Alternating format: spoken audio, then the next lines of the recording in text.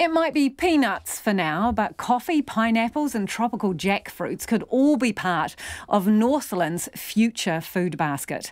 The Ministry of Primary Industries has teamed up with the makers of Pix peanut butter to trial growing peanuts in 3 spots near Ruawai, Dargaville and the Kai Iwi Lakes district, with the MPI investing almost $60,000 in the project.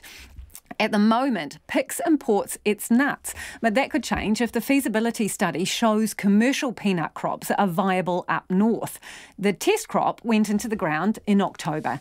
Declan Graham from Plant and Food Research is managing the trial. He explains why Northland could be peanut paradise.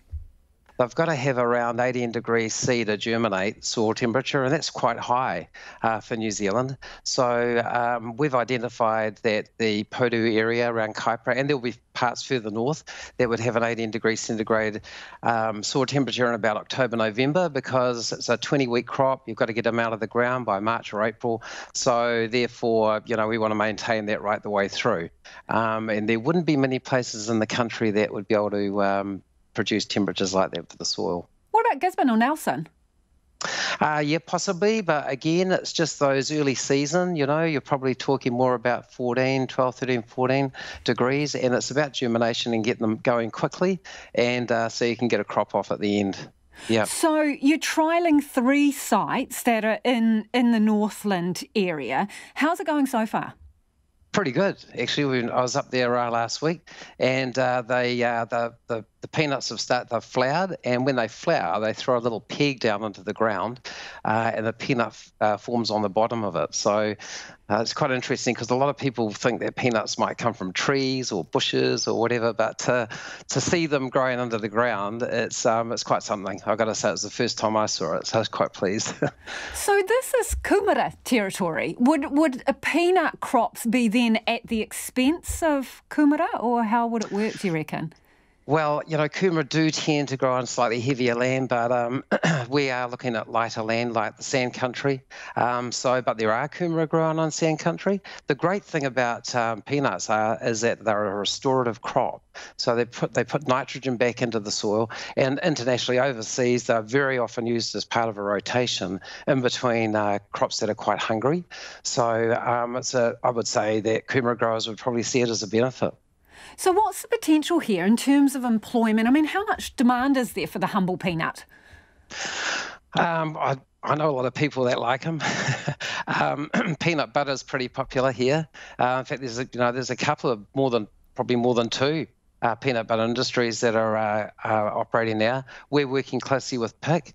They see this as quite a good opportunity, really. As far as labour goes, I would say it's like any of these arable crops: wheat, barley, peas. It's a large-scale crop that would require infrastructure to manage. It requires it needs contractors, it needs farmers, it needs and it's instead of, when you think about it, for a lot of people, it could even be instead of pasture. So rather than just going from one crop to another, it could actually be about pastoral farmers going into peanuts as well. So if it turns out that this is the right place for peanuts, I mean, what about other stuff that, some people might even find more exotic? What about pineapples, coconut, sugarcane? What about other crops? Is there possibilities? Yep, there are. I know that there are pineapples growing around Whangarei Heads. I haven't been there, but I've been told that they're doing pretty well. There are folk who are growing coffee, and I've heard that there are people talking, tens, maybe up to 100 hectares of coffee in the north.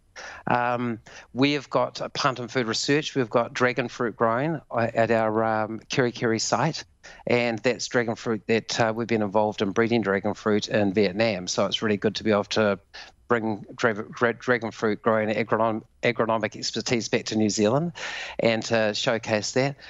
We import a lot of table grapes, and there's a market opportunity. Table grapes are growing in the north already, boutique, but yeah, certainly. Yeah. So what is the end goal here, Declan? Because peanuts isn't the end goal, is it? It's kind of one of the stepping stones.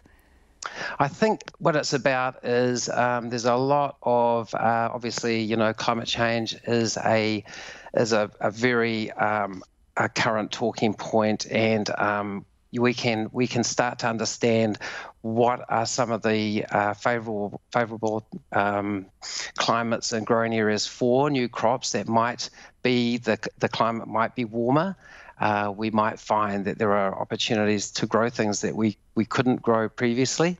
Of course, that always comes with other issues like, rainfall events, etc. So it's all a bit of a look-see at the moment. But the way we've approached it at Plant and Food is we've undertaken some projects to look at what the opportunities are around the topographical, geographical, the soils, the whether or not a plant is actually suited. And so our scientists, Brent Clothier in Palmerston North, has led a project in that area to look at what crops, and from that we've identified a number of crops in a few locations in particular, but we're obviously doing more work. We've done Taranaki recently, we've done the Kaipara district, we're talking about doing areas in the further north, and this is it's of interest to district councils to understand what else might grow in their areas.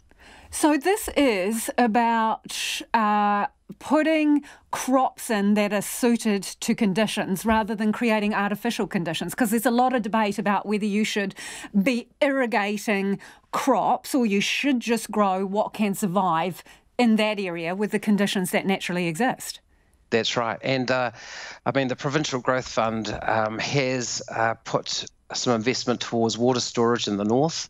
And that does provide opportunities around that for growing crops that otherwise would not normally have been suitable. So it's a few things coming together. So it's not just it's the infrastructure, it's also the expertise and also the willingness and the motivation of people to try something different. And New Zealand farmers have always led the world in their innovation and around the way that they can grow great horticultural crops and produce excellent yields. So what is the untapped market, do you think? I think the untapped market in the first instance is homegrown product because it's not necessary. Could be some time for homegrown product for the local market, because it could be some time to get an export industry established like that. I mean, when you look at the avocado industry, initially it was just for the local market, and now, of course, it's a big industry. So I think initially it's probably a bit boutiquey. And it's probably a bit of pride to think that you're eating or drinking something or whatever that's been locally grown, and probably makes people feel a little bit better about eating local and supporting their local farmers. And that's Declan Graham from Plant and Food Research.